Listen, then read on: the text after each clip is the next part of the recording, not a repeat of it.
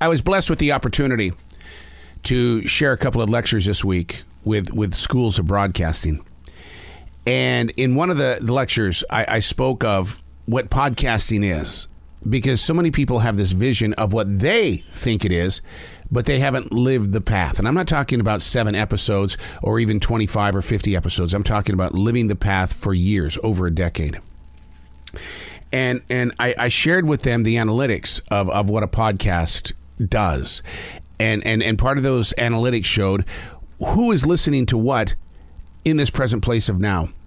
And they were blown away by things that were shared that are in the top 10 most listened to podcasts that I have, coming from 2014, 16, 2012. And they're going, there's nothing in there from 2022? No. Because what we do in the present place of now with a podcast is you plant the seed, and you have to allow the digital waves to allow it to grow. So I don't know where you are on the map right now. It is April 1st, 2022. I'm sure there are people all around the world doing April Fool's jokes, because that's just what this generation does. But I don't know where you're hanging out. I don't know the circumstances of your present world. And the goal as a podcaster, communicator, a writer, an author, is to share a conversation that you can plant, that you can hold on to, that you can go into the bathroom, stare at yourself in the mirror and say, thank you. Somebody finally spoke the language that I have been seeking. That's what it's all about. Hey, it's Arrow. This is The Daily Mess, a chronological walk through an everyday world. I am a daily writer. Do you think I enjoy doing this? No, I was called to do this. July of 1994, I was thrown in front of a tablet. And whatever's out there, the universe, God, whatever you believe in, said, put the junk down, dude. Start writing. I need someone just to take some notes, and you got to put it in your street speak, and somebody may like it, somebody may not. Just do as I tell you. Don't do what you think, do as I say. Because I am the way. That's what I heard in my heart. I am the way. That's what the universe, that's what God said to me in my heart in July of 1994. I am the way, and I am to write. So I do. This is The Daily Mess.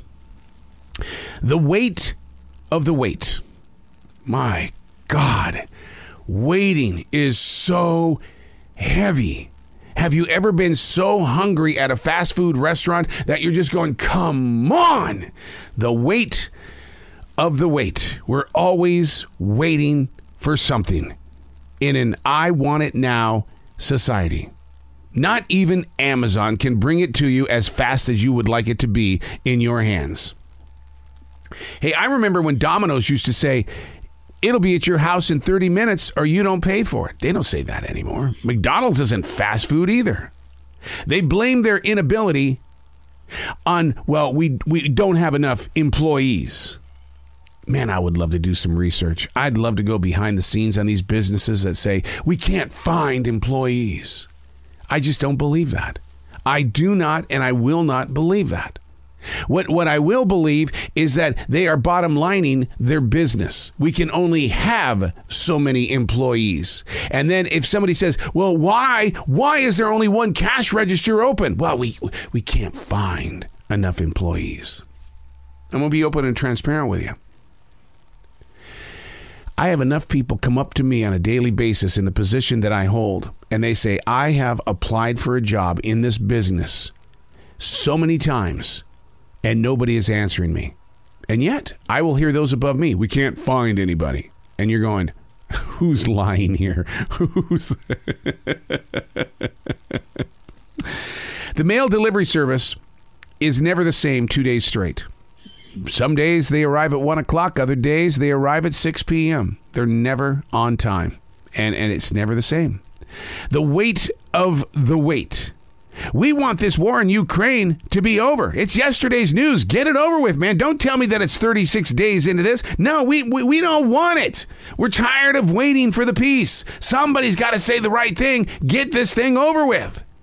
Well, that can't happen until we figure out why this disaster in history has even taken place. Does anybody know?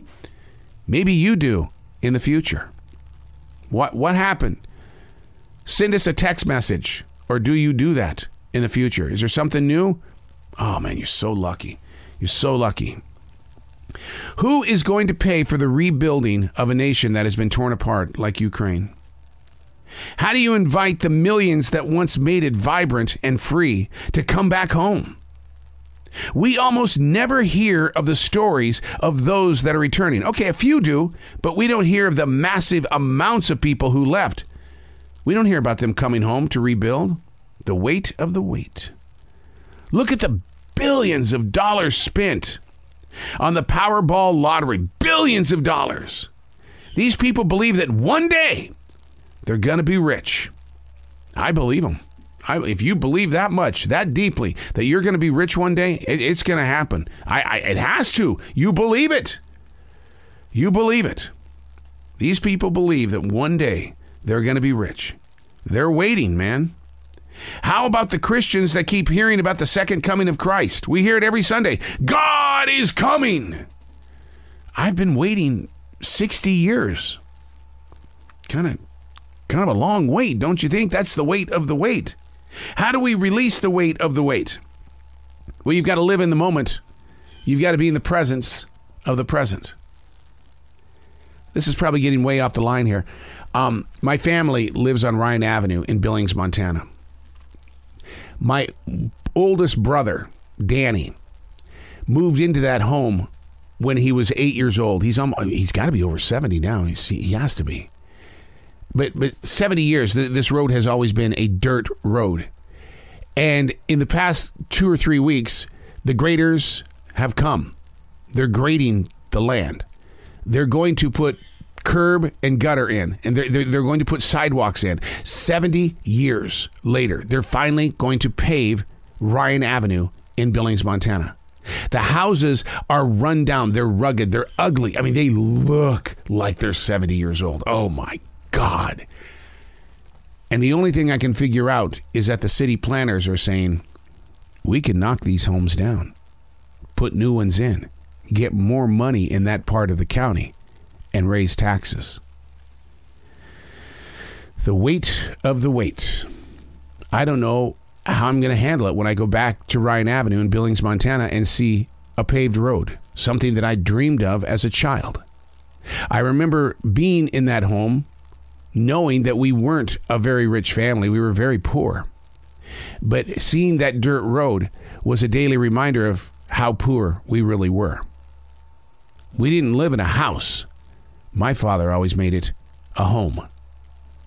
I wish he would have been alive to see that Ryan Avenue is finally being paved. Both my mother and father, maybe they went to the leaders in heaven and said, what the hell gives here, people? Really? Seriously? Come on! Because my mom's that way. She is.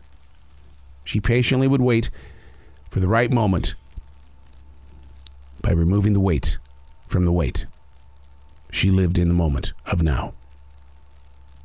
I'm Arrow, and that's the Daily Mess.